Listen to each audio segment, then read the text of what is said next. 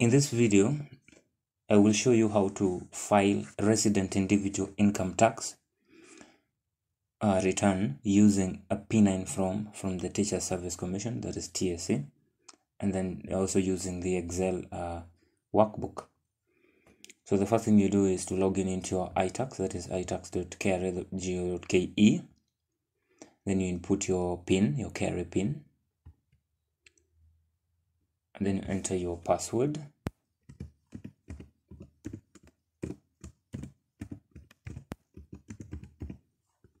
And then you perform this arithmetic here. 148 minus 7, that is 141.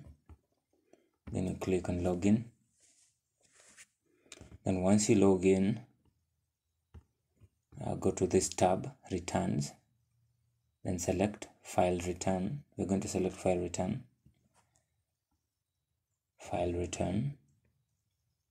then you let it load.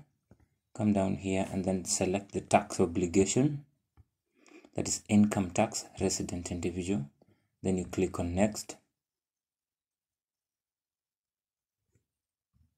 And then you scroll down, come here and download the income tax resident individual form, the Excel form. Click there to download it. Then once it's downloaded, go check it in your downloads.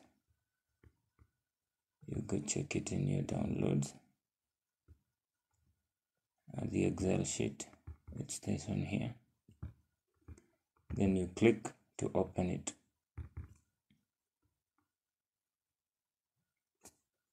You open the Excel sheet. Once the Excel workbook is open, you enable macros by clicking on enable content here. This allows you to edit the file and therefore be able to enter the necessary income tax details. Then make sure you are using this latest version 18.0.9 to file tax for the return period 2023, for the year 2023. So section A requires that you enter basic return info. So you start by typing in your KRA PIN.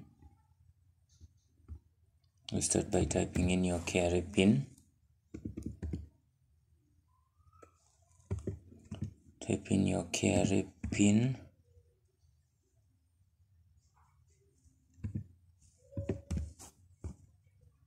And then select the type of return. In our case, it's original. If you had filed and you're trying to correct a wrong, you select amended. But in our case, you're filing for the first time, so you select original. Then the return period is obviously the 1st of January. The 1st of January 2023 to the 31st of December. The 31st of December, let it load fast. Yeah, the 31st of December 2023. Yeah, that is all that is needed in this section, section A. Not unless you have other types of income apart from employment income that you wish to declare. Moving on to the next section, that is section F. Here you are required to enter details of employment income as they appear on your P9 form.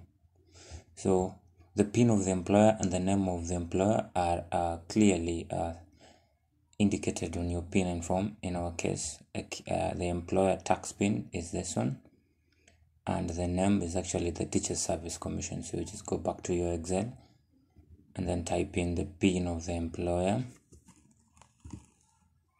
The PIN of the employer 05109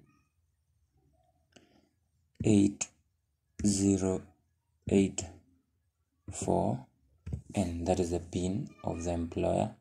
The name of the employer is Teachers Service Service commission, teacher service commission. And then on the gross pay column, you go back to your P9 form. The taxable pay, the total taxable pay is actually the gross pay. It's 524,848. That is the gross pay. You go back to your Excel, then type in the gross pay. That is 524,848. Then allowances and benefits from employment other than current housing should be 0. If you have any, you indicate. The net value of housing 0. If you have any, you indicate. Then pension, if it is in excess of 300,000, of course, when you check your P9 form, pension, the total pension is actually 2160. This is less than 300,000. So pension, if in excess, of course it's less, so you put 0 here. And then come to this section where you need to enter the data for January to June income. You go back on your P9 form, and then that income from January to June, you get the sum. Get the sum from January to June. That is the January to June income.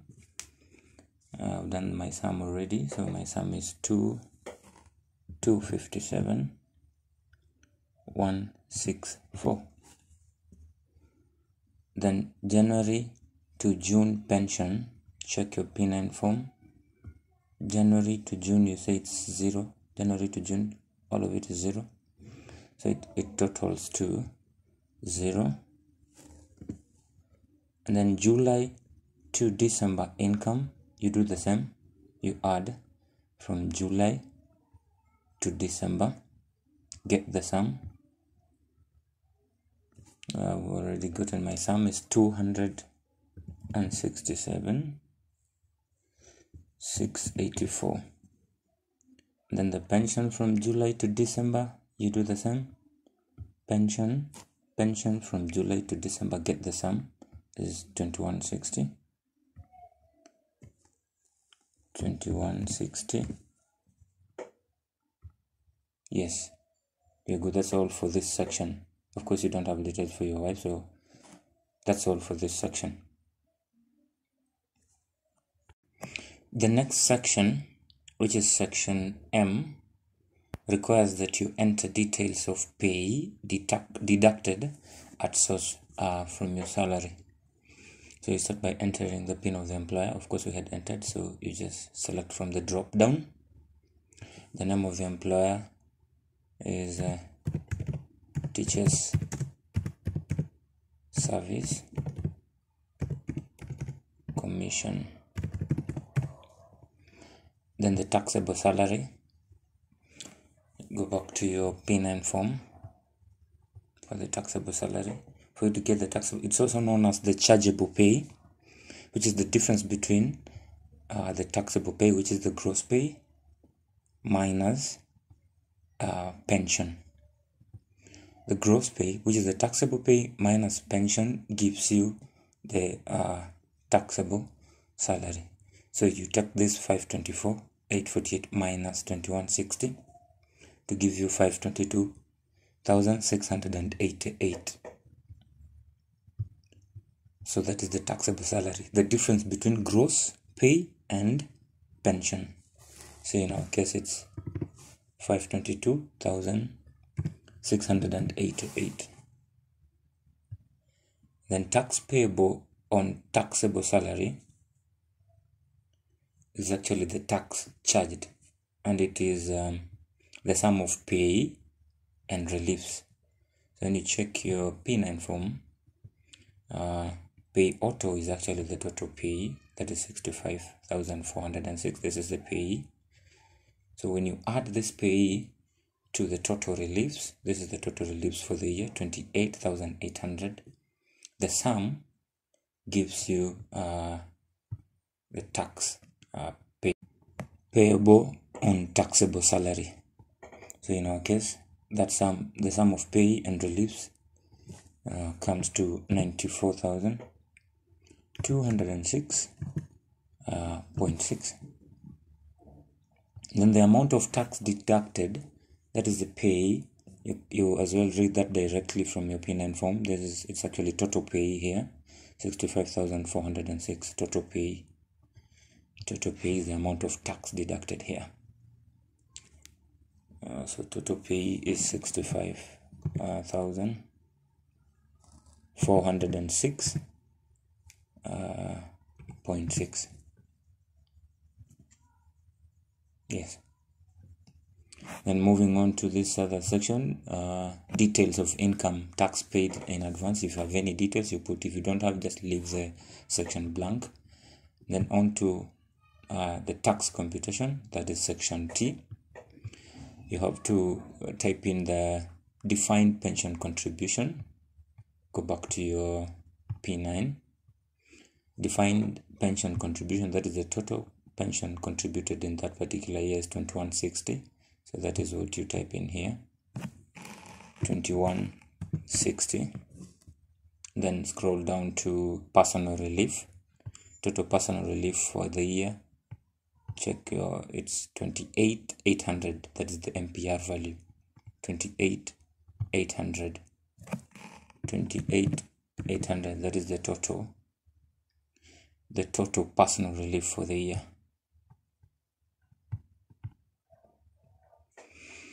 Then now the next step is to validate your document. So you come here and click validate. Then you let it load. So you go back to your iTax portal.